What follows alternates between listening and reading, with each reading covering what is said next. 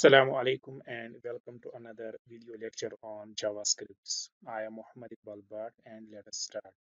Last time we covered the first data type in JavaScript, that is strings. Now let us move ahead and try to understand another or other data types in JavaScript. So today first we will cover the number data type in JavaScript. So when we say numbers are important and are required to handle in every kind of application. But in JavaScript, a number represents every kind of number that you want to handle inside the JavaScript.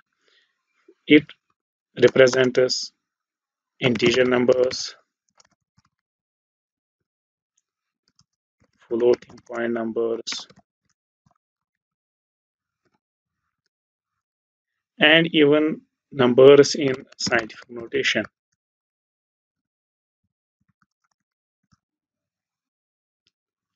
It also includes hexadecimal numbers, hexadecimal, octal, binary numbers.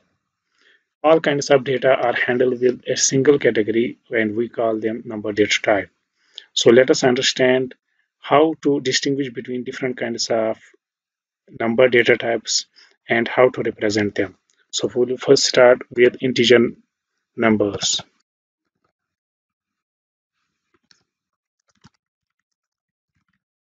So integer numbers are the numbers that start from minus infinity to plus infinity without a fractional part. That is without having a decimal followed by the fraction. So integer numbers, or we call them fixed point numbers, are easy to represent. For example, if we want to represent positive integer numbers or negative integer numbers, so we can make use of the var keyword followed by the name of the integer, my first positive int equal to 1 2 3 4 5. Similarly, we can define my negative int equal to minus 1 2 3 4 5. So it is easy since we are assigning a integer type literal to this variable, so it will hold its data type as integer data type. And in JavaScript we say that it is a numeric data type, number data type. So let us print it on the browser. Document.write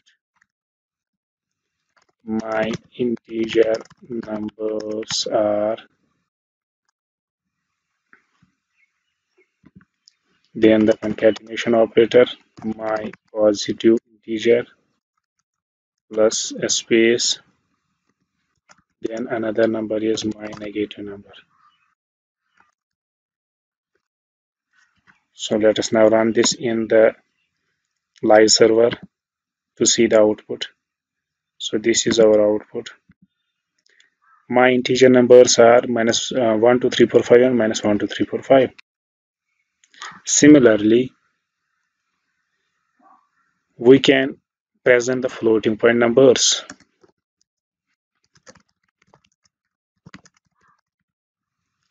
So floating point numbers are the numbers having a fractional part.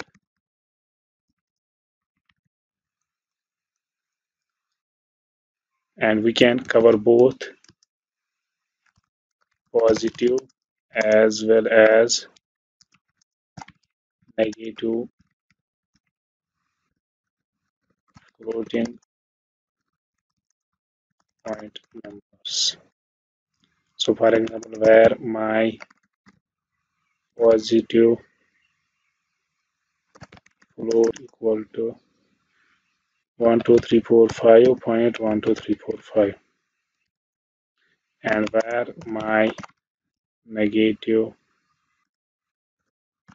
float equal to 12345 but preceded with a minus sign.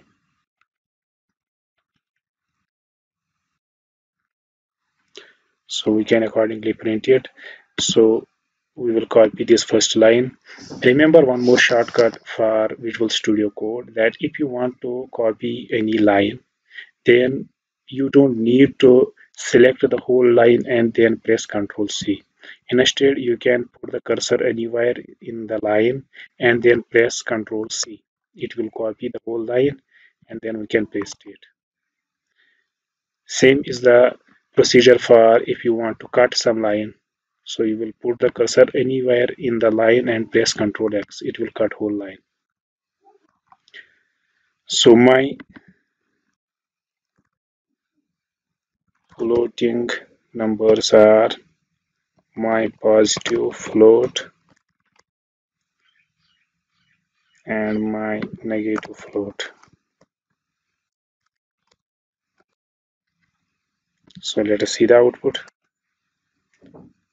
Oh, sorry, forget to put a break at the start of this line so that we will get this output on the next line. So my floating point numbers are 1, 2, 3, 4.1 this, and negative 1 is 1, 2, 3, 4 point this.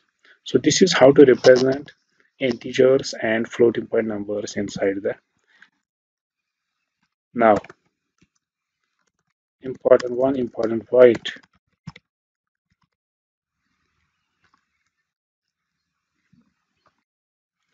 One important point is here. What is the storage occupied by these integers or floating point numbers? So in C or C++, we know that if we want to represent an integer, it can occupy a 16 or 32-bit storage depending upon the architecture of the system. And a float occupies a 32-bit storage, and a double, which is double precision floating point number, that occupies 64-bit storage. A character occupies 1 byte. So similarly, if we want to know what is the storage occupied by these numbers, remember that in in JavaScript, all numbers are represented in double precision floating point format. So in JavaScript, all numbers, whether you are representing an integer or a float or a scientific notation or an octal number or a hexadecimal number, all numbers occupy similar space, that is a double precision floating point format. And we know that a double precision floating point number occupies 64 bits of storage as per IEEE 754 format. We know that in IEEE 754 format, we have two representations of floating point numbers. One is single precision that occupies 32-bit, and another is double precision that occupies 64-bit storage. So in JavaScript, all numbers are stored in IEEE 754 format, double precision floating point format, and they occupy 64 bits of storage. So now, move ahead. Now let us move to third type of numbers, that is how to represent numbers in scientific notation. So first, what is the need of scientific notation? The scientific notation is used to present numbers that are very large in a compact form. For example, if I am having this number, this is 1 lakh, so I can write it in a scientific notation as 10 multiplied by base raised to power the power. Since after the 10 there are 4 zeros, so I can write 10 raised to power 4. So this is called the scientific notation, and it represents the numbers in a short form. So here, while representing any number, we have two parts. One is called a mantissa, that is the first part, followed by an exponent.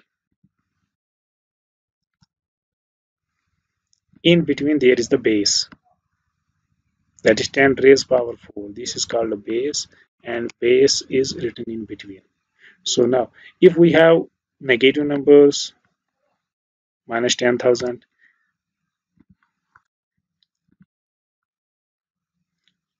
if this is minus 1 lakh, then we precede the first Mandisa with sign. Similarly, if you want to write fractional numbers, for example, I am having 0.002, I can write it in scientific notation as the number 2 multiplied by the base 10, and the number of places it is to the right of the fraction 1, 2, 3, 4. It is 4 places to the right of the fraction. So raised power minus 4. Why minus? Because it is to the right of the fraction. So this is how to write fractional numbers. Similarly, if I have a negative fractional number minus 0.0002, I can write it as minus 2 into 10 raised power minus 4. So in this way, this formula becomes plus minus mantissa. Now I have plus minus exponent.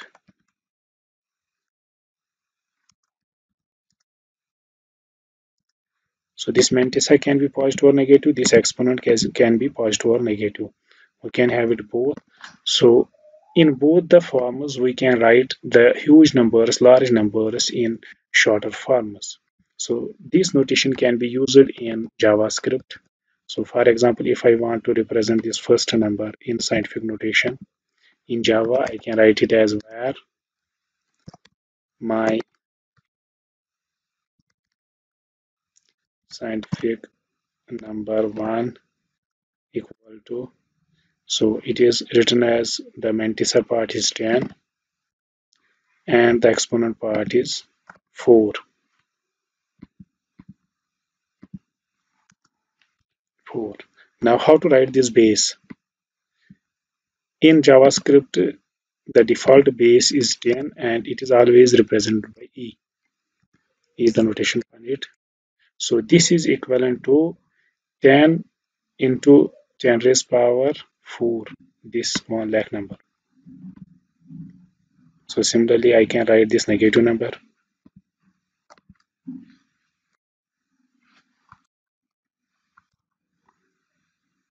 My scientific number 2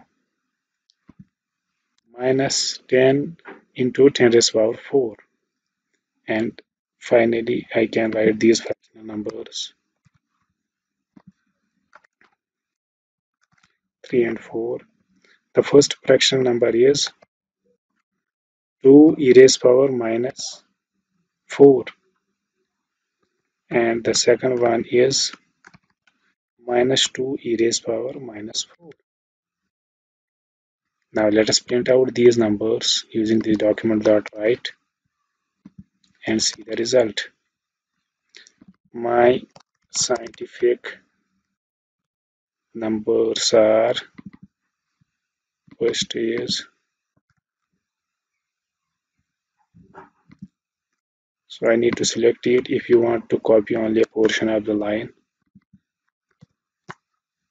my scientific number first,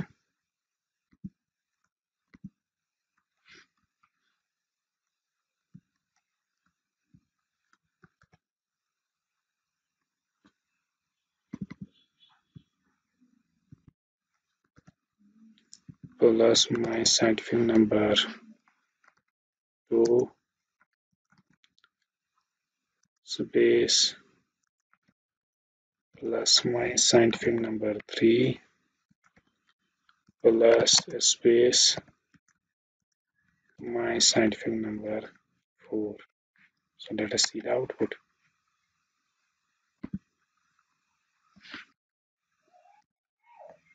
So this is the result. My scientific numbers are 1 lakh minus 1 lakh 0.0002 minus 0.0002.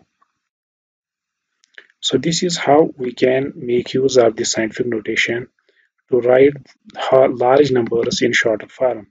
See, in place of this 1 lakh, if I'm not writing it in scientific notation, then I have to write it as 100,050 zeros. So this is a large number. I can cut it short. Similarly, if you are having 1 million, you can write it as 10 e raised power 5 or 1 billion. So you can write it as 10 e raised power 7. So and so on. So this was regarding the scientific notation. Now let us know how to write hexadecimal, octal, and binary numbers. So now let us know how to write these. These are written similarly as the integers or floating point numbers are written, but the only difference is that while assigning the literal part, you precede these literals with some notations. So what are the notations? For hexadecimal, you have to precede the literal with 0x. For octal, you have to precede the literal with 0o. And for binary numbers, you have to precede the literal with 0b. So these are the prefixes that you have to attach with the literals. Literal is the value that you are assigning to a variable. So for example, if I want to write a hexadecimal number where my hex number equal to, so I will precede it with 0x and then I will write the hexadecimal number 55FF1B. So this is a hexadecimal number. Similarly, I can write my octal number is equal to, I have to precede it with 0 and then O and then followed by the octal number 712. Since in octal we have numbers from 0 to 7, where my binary number is equivalent to, so I can precede it with 0, then small b or capital B, small b only because it is case sensitive, and then the number 10101. This is a binary number. So let us now print out these numbers. My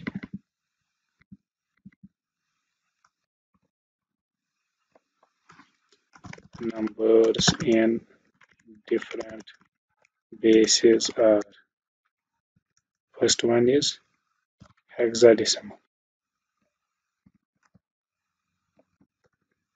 So I will write my hex number. Second one is an octal, comma octal. So my octal number. And the third one is comma binary. My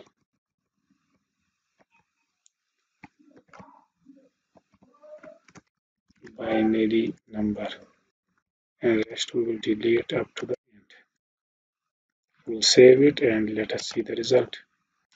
So here is the result. My numbers in different bases are hexadecimal is 1048347.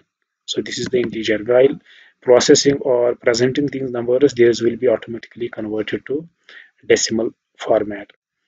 Octal is 3667 and binary number that I have represented 10101, that is 42.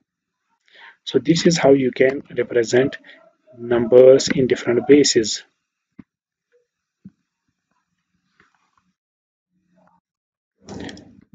Let us move to another topic. What if we have a number appended with some string? So if we have a number appended with some string portion, then how to extract this number part from it? So for example, if you are given a number 1 2 3 times something.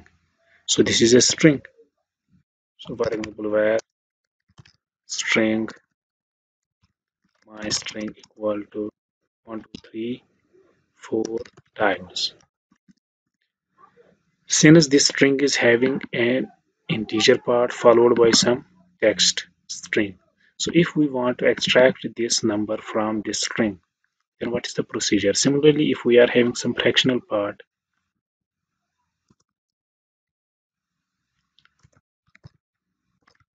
for example, my number is my time equal to 0.13 seconds, and you want to extract this integer or this floating point number from this number.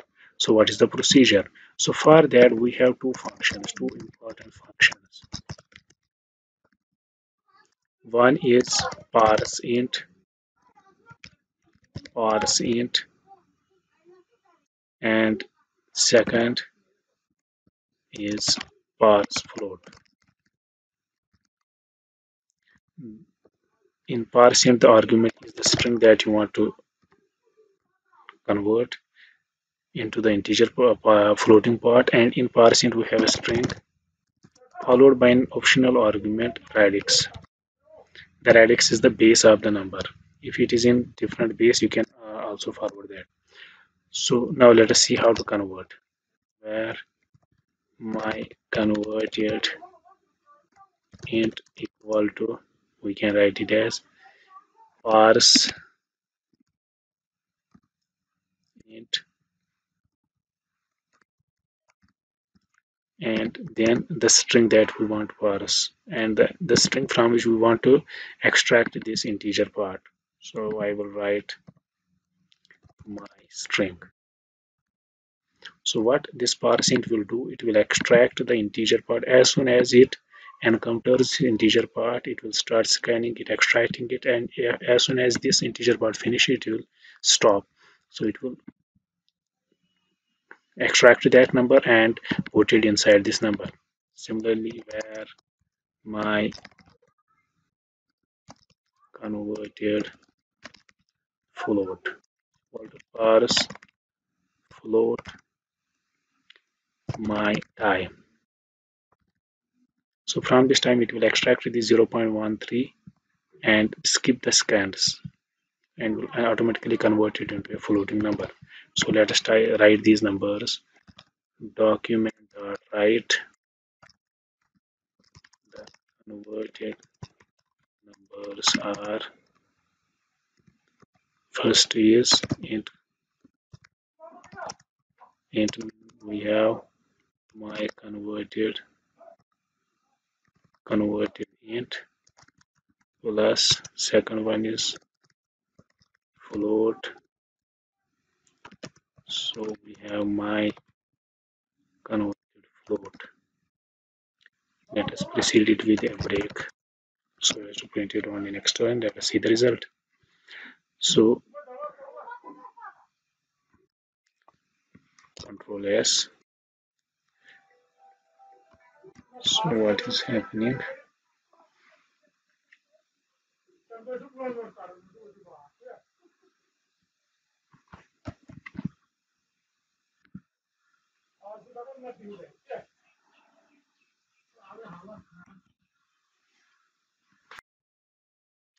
Since it is not printing the result, so this means there is error. Let us see what is the error. We can check it out with the help of Chrome developer tools. So let us press Ctrl Shift I to open the developer tools, and here is the problem. On cart reference float, part float is not. We have written it part float instead of parse float.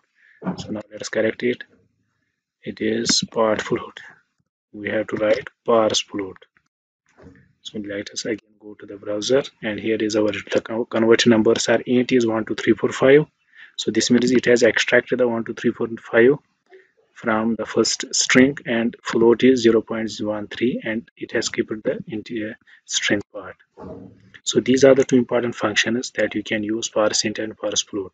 These two functions come handy when you are receiving data from the users and you want to uh, then process it, whether that is integer type data or since the result that comes from the browser in the that is received from the forms is in string format. You first of all need to convert those numbers or those strings into the respective integer or float type. Only then you can process them.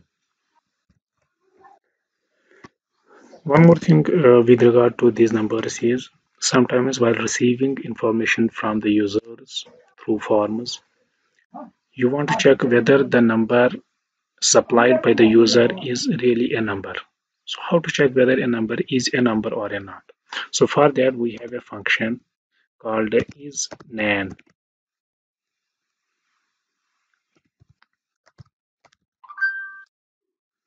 So it is used to check whether a number is a number or not. So isNan means is not a number. So if the argument, the supplied argument is not a number, it will be true. And if it is a number, then its result will be false. For example, if I have a variable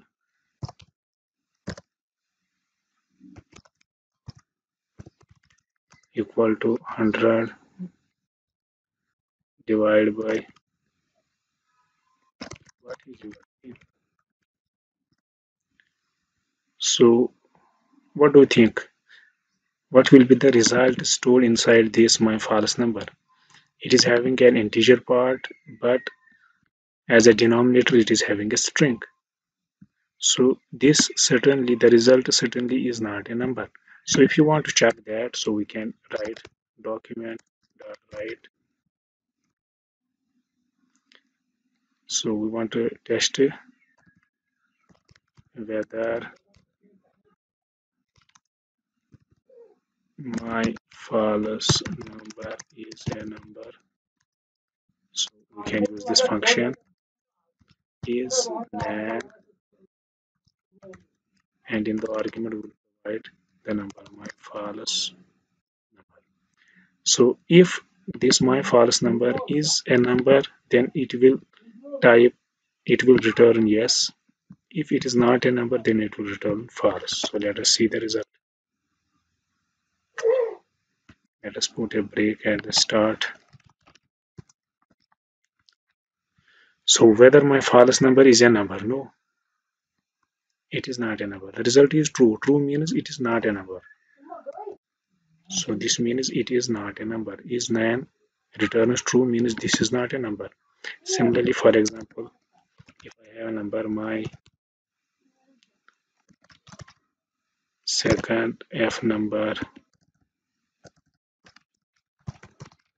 2 equal to 100,000 divided by 1, 2, 3, 4, 5. Now, let us check whether this my false number is a number or not. Since again we are having the same situation, the numerator is an integer part and the denominator is a string. But remember, while calculating integer expressions or floating expressions, if we provide some number as a string, it will be automatically converted to a number if it can be. Since this is a pure string and it cannot be converted to a number, so it is not used while calculating this result. But here in this case 1 2 3 4 5 is a number, valid number, though it is in a string format. The automatic conversion will convert it into a number and then calculate the result. So this time this should be a valid number. So if we will write this line again, so the result will be false. Is nan my false number 2 is a number? This time what should be the result of this is nan? Is nan means is not a number, but this time this is a number, so it will return false. So we have whether my false number is a number, false. So false means it is a number. So these were two important functions. These were two important functions to check whether a number is a number or a not. Next topic is how to declare numbers as objects. Till now we have been declaring numbers as literals while providing the literal part. And now how to declare them as an object. Same as we declared the strings with the help of a string object, where name of the string equal to new string. So here we have an object number that we can use to declare numbers. For example, my object number equal to new number. And here we can provide any valid number 1, 2, 3, 4, 5.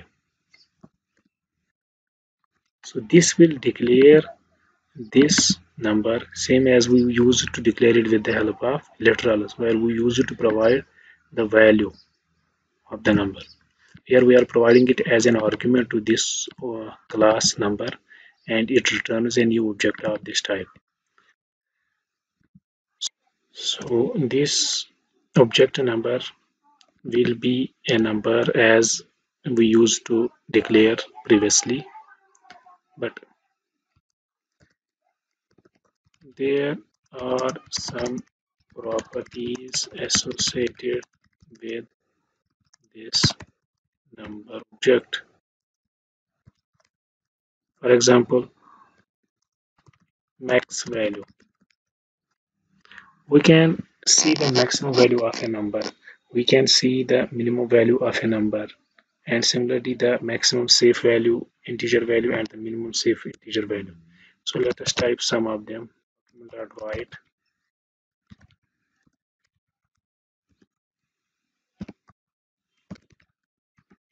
the maximum value of a number is number dot max value. See, here are some properties. Number dot max value, we choose the maximum value for that number. Maximum safe value as an integer, minimum value and minimum safe value as an integer. So let us see maximum value. Copy this line few more times. The maximum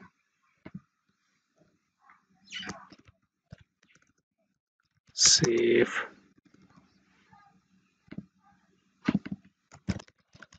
integer value of a number is maximum safe integer value. Minimum value of a number is number dot min value, and the minimum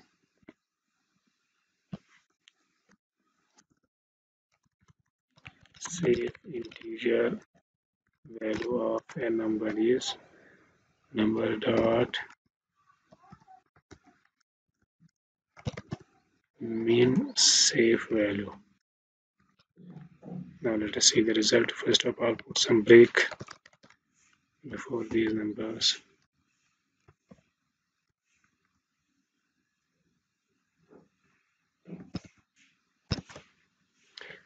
Let us learn another shortcut of this Visual Studio Code. Since we want to print this break before each of these lines, we want to print it 4 times. So normally we will type it 4 times. So there is a procedure, a shortcut in Visual Studio Code that is called multiple cursors, where we can write a single line at multiple places. So let us see how. So we want to write it at these 4 places. Start the cursor at the first place and then hold down the Alt key and then press the place where you want to write it again. This is the second cursor and then the third cursor. Keep holding the Alt key and then the fourth. Now start typing break, and it will type the break at all the four places. Again, click on any place and it will come out of this multi-cursor mode. So this is another shortcut of this Visual Studio Code. So keep remember it. It helps us at a number of places. So let us save the result and see the result in the browser. So maximum value of a number is 1.7 e raised power 308. Maximum safe value. This is the maximum safe value of an integer. And if a number goes beyond that range, it will be converted to an infinity. Minimum safe value is this, and minimum safe integer value is this. Now what happens if the maximum value of an number is 1.7 into e raised power 308? Let us declare a variable with this range.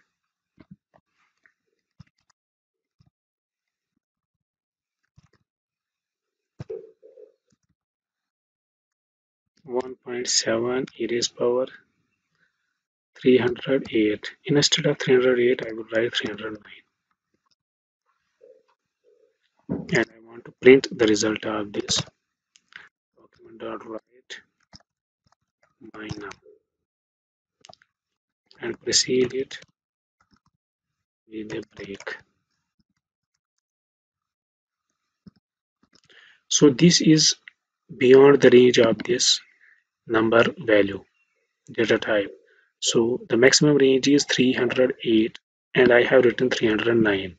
So now what do you think what will happen? What will be stored inside this my num? Let us check out. Infinity. So this means if a number goes out of range, it is automatically converted into an infinity. So you can check there is a function to check whether a number is finite or not. So we can use this function is finite. So if the number is finite, it is a real integer or a real number, then it would return true, otherwise false. So let us write document dot write. First put a break. Is my num finite? Let us check out. Is finite and would provide my num. So since this time this number is not a finite number, it will return false. So is my num finite? No, false, because it is an infinite number. Why is it infinite? Because we have initialized it with a number that is out of the range of a maximum range that can be held inside a double floating point number. So this was another important function. Remember that it comes handy when you want to check whether a number is finite or not. So this was all about numbers in JavaScript. Now let us quickly cover the third primitive data type, that is Boolean.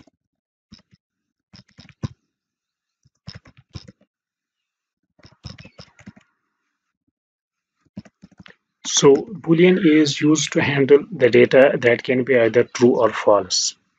So we can define variables that can hold the results as true or false, and these are used while evaluating the Boolean expressions or conditional statements.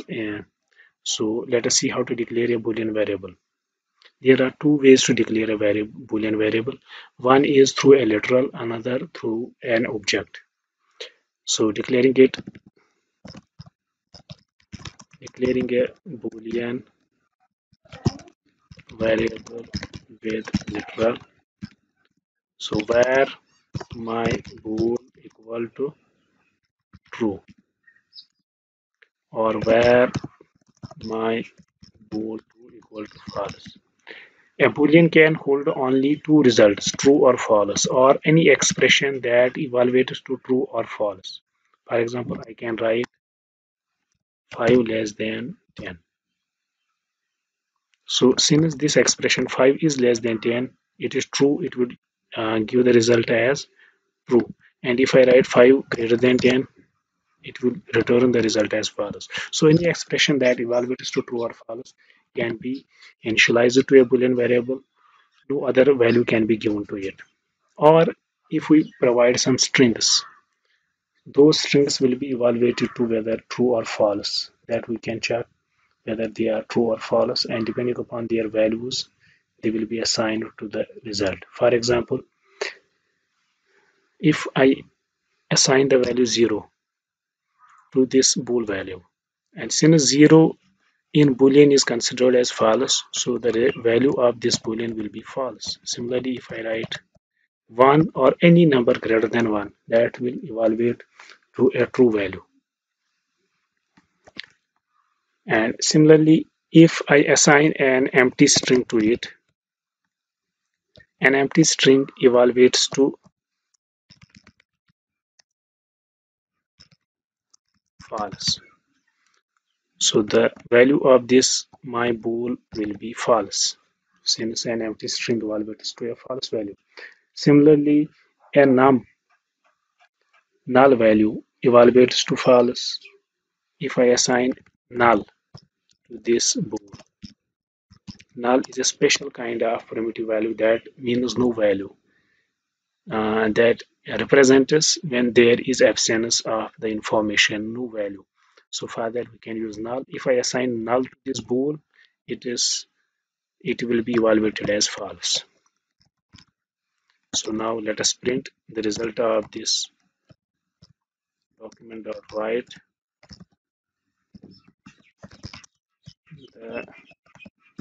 Let's put a break.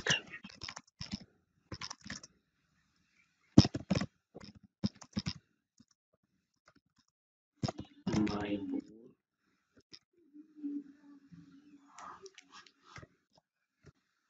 Now remember one more shortcut if you want to use.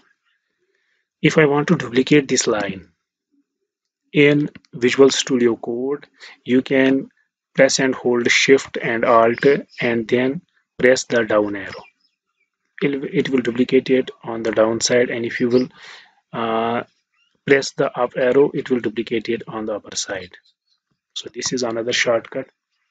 Keep remembering these shortcuts, they come handy while using this Visual Studio Code or using any kind of programming in Visual Studio Code. So now I can write the value of my bool2 is my bool2. Let us see the result in the browser. The value of my bool is true and the value of my bool2 is false. Now let us assign some expression to bool1. 5 is less than 10 and 5 is greater than 10. Since 5 is less than 10, it will return true and my bool will be true, and 5 is greater than 10 is false. This second will be have false value. Here is the result. Similarly, if I assign an empty string to the first variable and 0 to the second variable, or a null to the second variable, both of the variables will be having false value.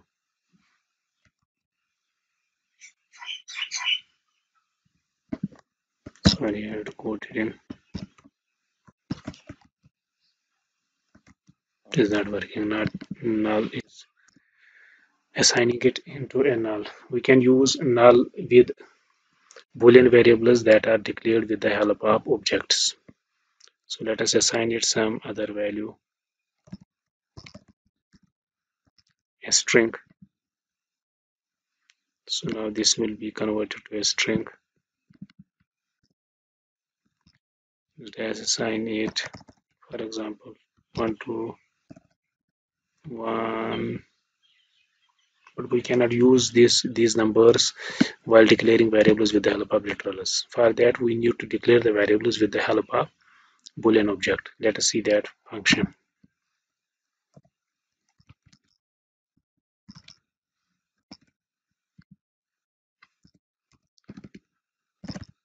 Declaring a Boolean variable with a Boolean object. So for that we can declare my new bool equal to new boolean. Here we can assign different kinds of values to check whether they are evaluated to a true or false value. For example, I can provide a null value. Similarly, let us duplicate it a number of times. I can assign an empty string. Similarly, I can assign a number. I can assign 0. I can assign some string. So now we can check whether these values are evaluated to a true or false value of the boolean. So let us print them with the help of document.write.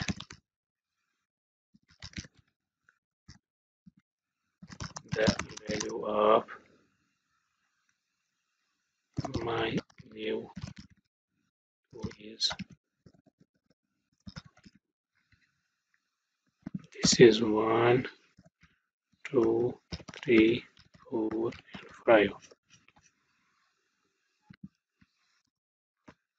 Plus here we want to type the number. My new bool. Let us duplicate this line 5 times. We want to change this into 1, 2, 3, 4, 5. So we can type, we can hold down the alt and click on all these numbers and write 2. But since we don't need 2 here, so we have to write it 2, 3, 4, 5, 6. There are only 5. We can cut this line.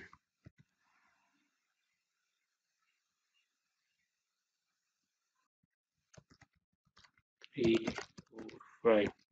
So let us see the result of these. But since we want to put a break at the beginning of each line, so we'll use the multi-cursor functionality by pressing the alt and clicking on the places where we want to write the same line break. So here the result. The value of my bool is true, false. This is the first one. Let us see what we have assigned. My bool with a null, empty string. Here we have provided 1. Here we have provided 0. And finally here we have provided a dummy string. So here null is evaluated to false, empty is evaluated to false, 1 is evaluated to true, 0 is already false, and a dummy string is evaluated to true. If we have a dummy string, an empty string is evaluated to false, and a string having more than one character evaluates to true. So this was regarding booleans. So how to use these Boolean variables in different conditional statements that we will be covering later on in this lecture series. So these were the different kind of data types that we can use inside this JavaScript. These were the primitive data types. So in the next lecture, we will be covering other kinds of data types that are non-primitive. So keep watching this channel for more updates and more videos. Thanks.